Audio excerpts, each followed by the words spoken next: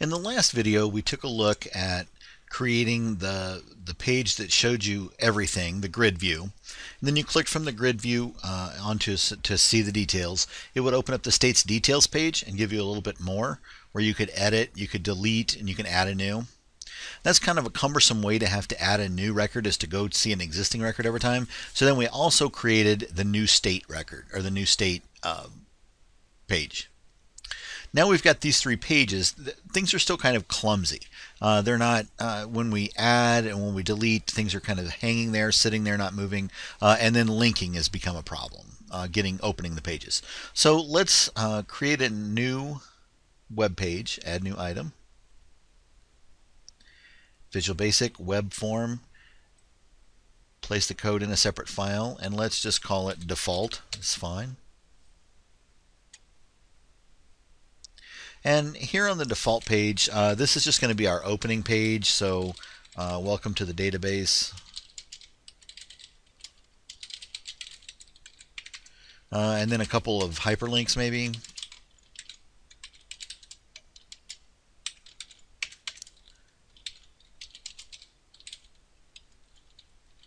So from this main page, I want to be able to view all of the pages.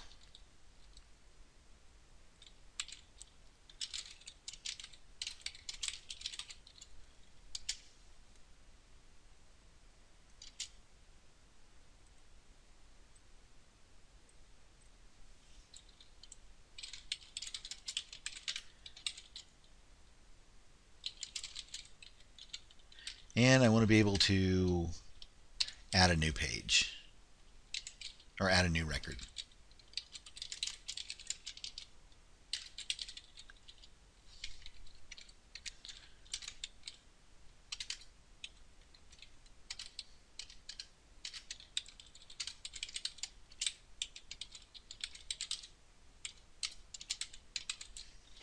And I would also like to put a map, just a simple image on the front. So let me save this page, and then we will go add the map. So I'm in the folder now that I'm working in, and I just want to create a new folder, and I'll just call it images. And I want to move map into that images. So notice the work I'm doing here is outside of Visual Web Developer. So when I look at it in Visual Web Developer, I don't see the new folder nor the map I just dropped in. So if I right click and refresh the folder, there they are. All right, so down here, let me go ahead and add that.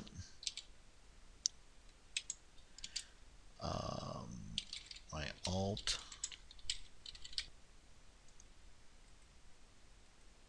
Well, I'll just type it in manually. From here, it's in the images folder, and it's named map.png. And close this up. Notice this little bit right here is not on these URLs. You can have it, you don't have to have it. They should function either way. That just means from here. / is from here. Open up new state, and new state's in the same folder.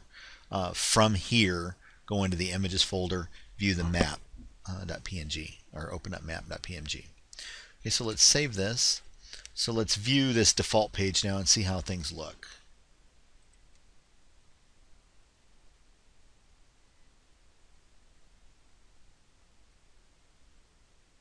Looks good.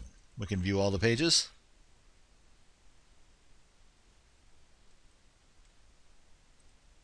And we can add a new state. So that's doing what we expect it to do. So now we need to add more details, more links to these other pages. So let's open up the View All States page. And from the View All States, we want to be able to go home.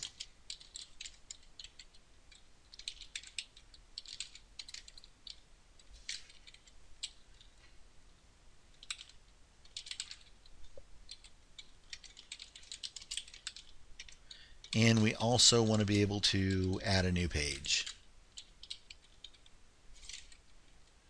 New new state.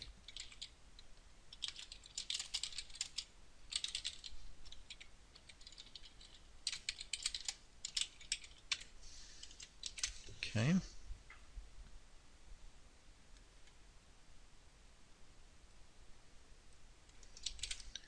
From the state details page, we want to be able to go home,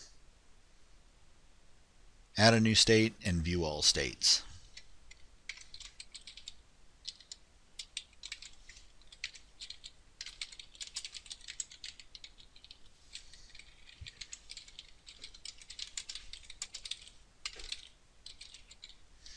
Okay, that's set. And then from the new state page, we probably want to be able to view all the states and go home.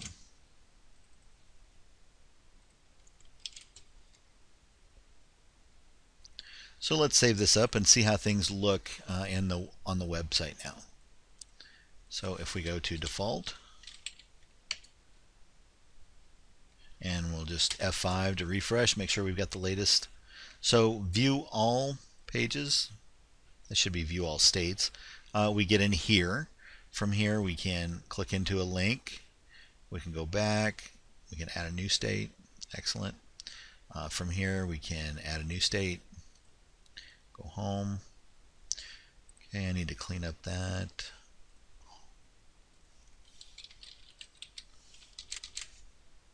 Okay, everything looks like it's working correctly now.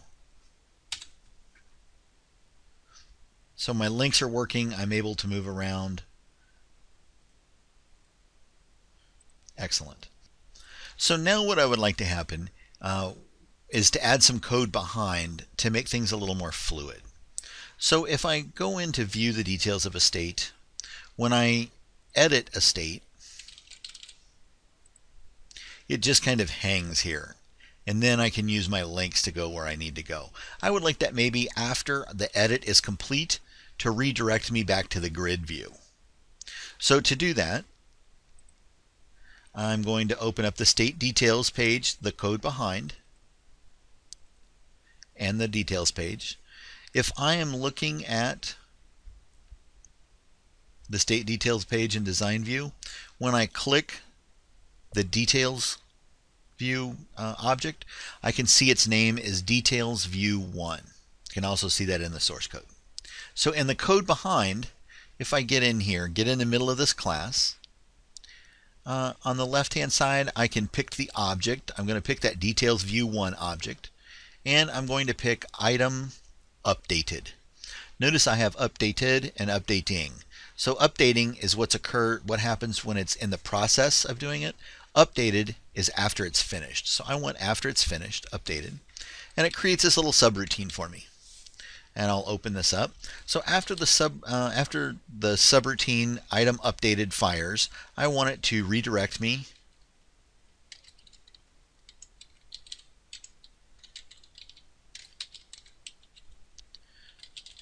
to the grid view.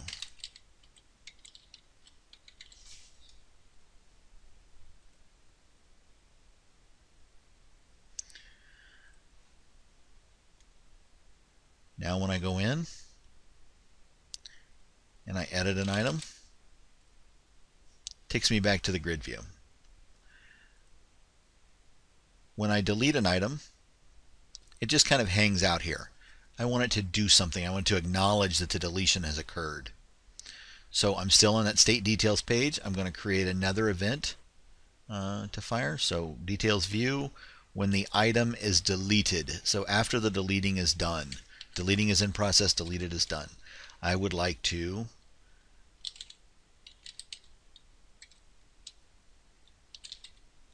tell the user that the record has been deleted from the database.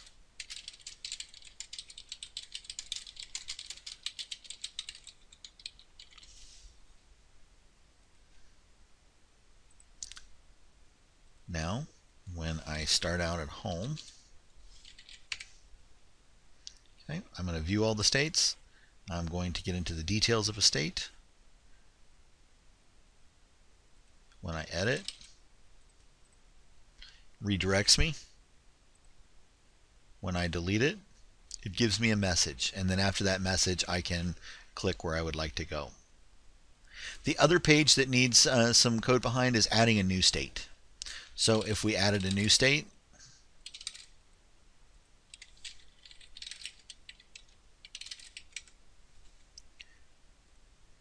on insert, it puts the record in, but it just sits here. So I would like to have some acknowledgement that that has occurred. So I will go to new state, the code behind. And again, it's called, the ASP control is called details view 1 because I didn't change the name. This is going to be item inserted. So after the insertion is complete, okay, and I get this little subroutine here, and I'm going to send them back to the grid view.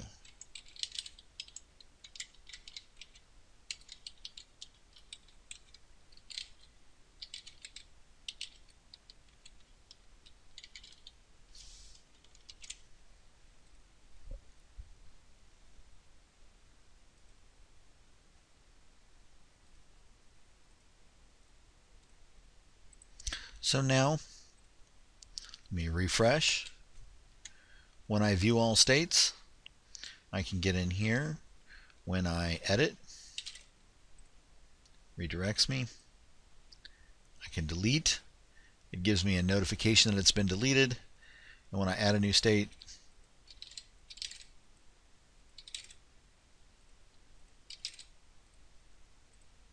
it redirects me, and now I can see that it's been added.